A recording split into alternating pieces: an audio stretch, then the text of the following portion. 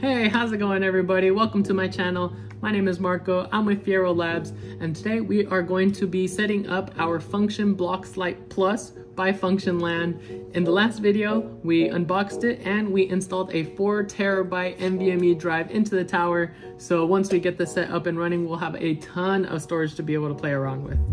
So if you want to learn how to install your own NVMe drive into your tower, go ahead and check out that video. I'll have it linked in the description below. Today I'm going to be using a Pixel 4a for our setup process. Currently the iOS version of the app is not out on the App Store, so we are using Android instead to set this bad boy up. But before we can get to that point, I have some power adapters that we're going to be testing out to see if they work with the tower. But if none of those work, I did go out and get a 25 watt Anchor power adapter. This one says it is for Samsung devices. It is also PD3 compatible, so according to the FunctionLAN website, this should work without a problem. So the reason I'm going to be checking out these power adapters is because, as you may know or not know, the tower does not come with a power adapter in the box, so it is up to us to find one. That's unfortunate, but hey, save a little bit more recycling. I got a bunch of power adapters laying around the house, so we're gonna see which one of these work. And with that, let's check out these power adapters.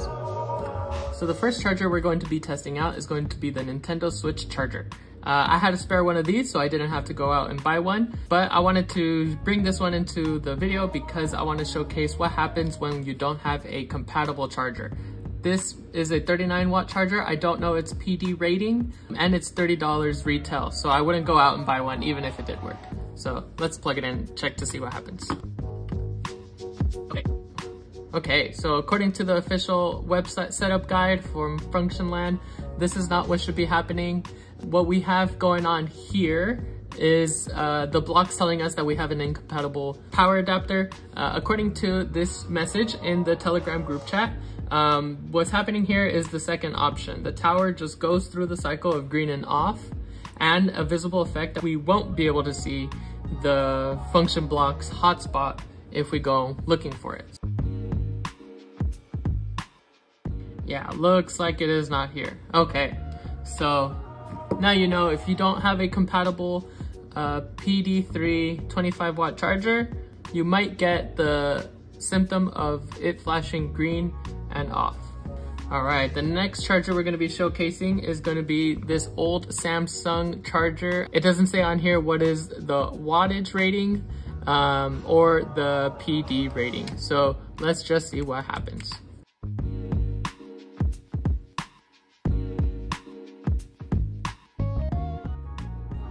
It looks like it's probably just gonna cycle through the colors again. Yeah. Okay, so what's happening in this case is the first scenario now. The tower is going through the repeating cycle of green, blue, white, non-stop. And then what should also happen is that we won't be able to see the hotspot as well. Yeah, it looks like this one is not going to work either. So maybe this one has a lower wattage rating and it doesn't have the PD compatibility. Nonetheless, these are two things that can go wrong if you do not have a compatible charger for the Blox. All right, next up we have everyone's favorite iPhone charger, iPad charger. It does say on here that it says USB PD. After a quick Google search, I saw that the iPhone chargers are 20 watts, so I have a little faith that this will work, but nevertheless, let's try it out.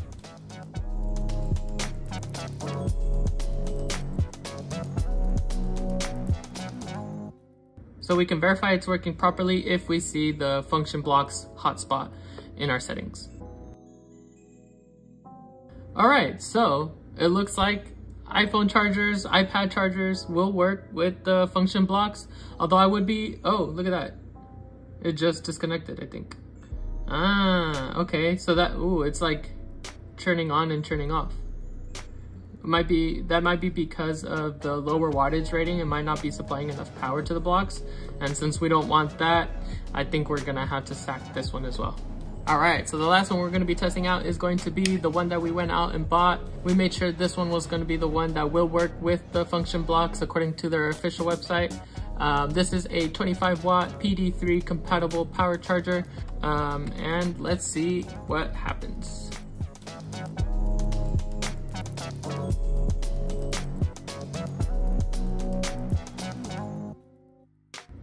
Perfect. Now let's search for the hotspot in our settings. Okay, so it just took a second for it to pop up. Should be good to go. We should have no problems, and we can now continue with the setup of the device. So looks like first thing we're going to do is go to the FxBlox app, find it on the Google Play Store, go ahead and install that. All right, yes, we want to set up my Blox. Okay, so looks like we have two options, either the Goerli Ethereum testnet or the Mumbai Polygon testnet. Since it was automatically on the Polygon testnet, I think we're just gonna set it up on there. I am comfortable with Metamask, so I think we're gonna go ahead and install Metamask. I like how it gave you those options though. That's really neat. All right, cool, we're gonna install Metamask. All right.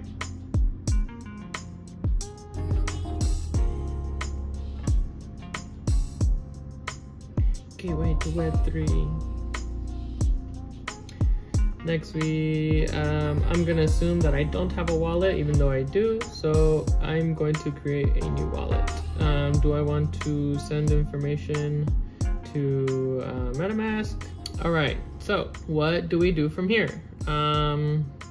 Let's go back to the app, see what it prompts us. Oh, I have to be on the Polygon testnet, which is Mumbai. Oh, hey look, check it out. Oh, okay. So by clicking connect, you allow the app to view your public addresses, an important security step to protect your data from potential phishing risks. Connect. Oh, okay, right on. Continue in Metamask. I did.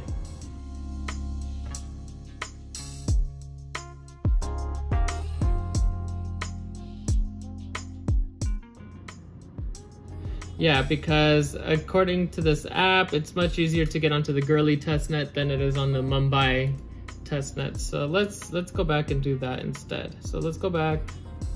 All right, Goerli Ethereum testnet. All right, connect to wallet. Metamask. Okay, yes, I want to connect. Connected, perfect. All right, now we're going back to the app. Go to Metamask, enter our super secure password. Let's see. Let's go back to the app. Give it a couple seconds. I don't know if some processes happen in the background or something, but so far nothing. So it looks like this is when we just start closing out apps.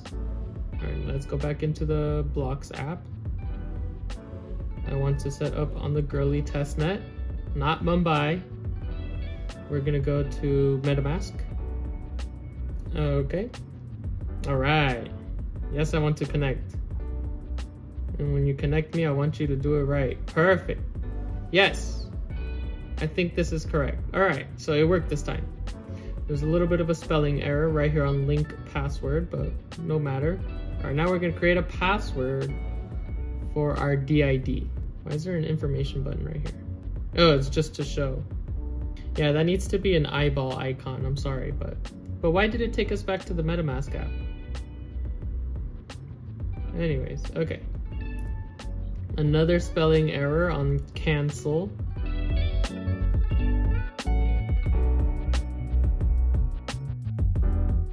In the video, it seemed like it didn't take this long, but maybe they just cut it to be short. Oh, look, there it is. Oh, because it is supposed to send me to the Metamask app. I'm probably supposed to like sign a transaction or something.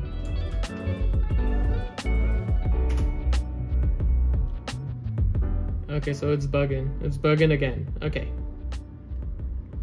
Let's close these apps. All right, let's get back into it.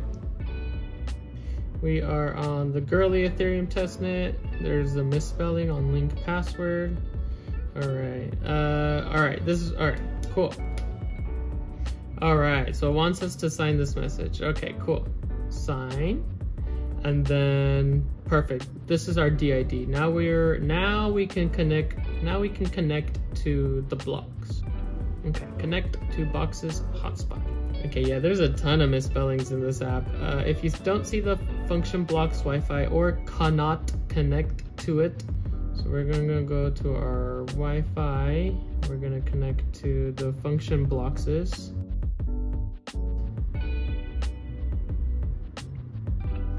We want to format disk. Perfect.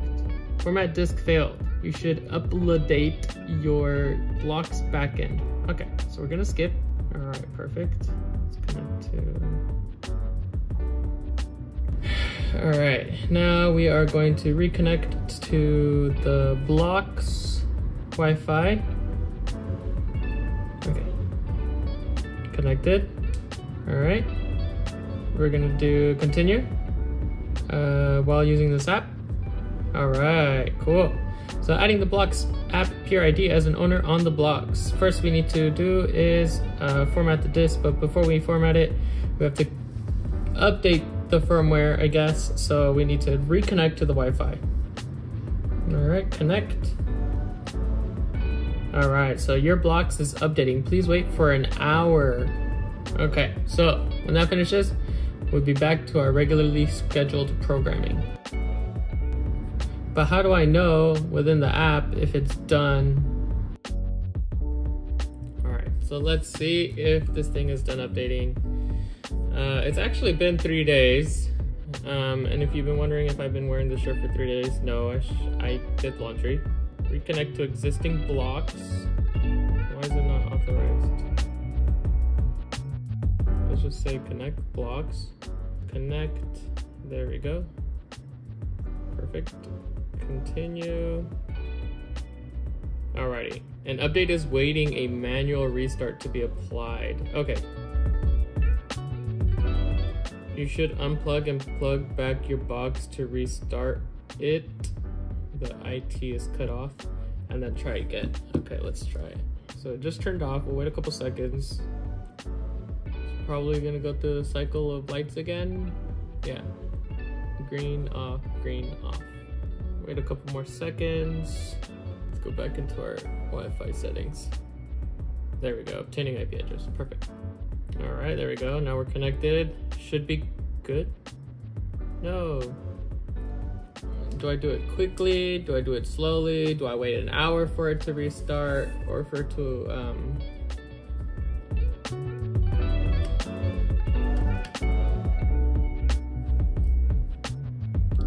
I don't know. Let's close the app. Why is this?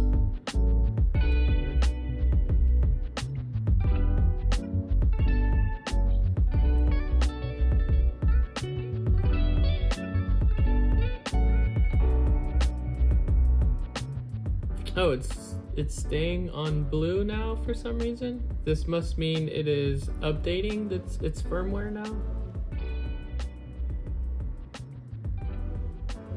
Oh, okay, the lights turned off.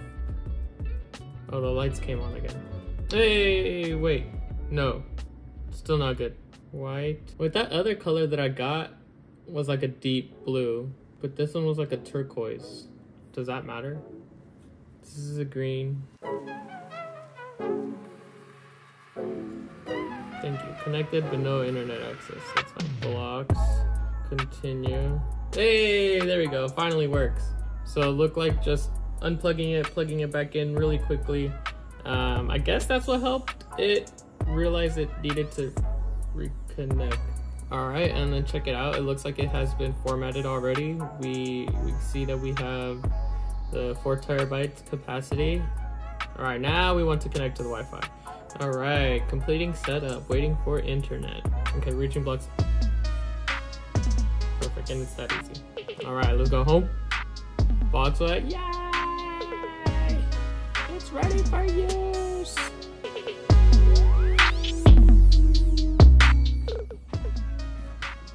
Alright, so that's going to be the end of this video, guys. Thanks so much for watching. I hope you guys liked it. I hope you guys were able to follow along. Yeah, in the next video, we'll go through the app. We'll go through the function Photos app and the function Files app, see how they interoperate with the device itself, because we don't just want to have a nice looking brick lying around before the Fula network is up and running. So super excited to be able to get to use the app and be able to play around with it, have that 4 terabytes of storage actually available to us. And yeah, make sure to like and subscribe, and I will see you guys in the next one. Peace.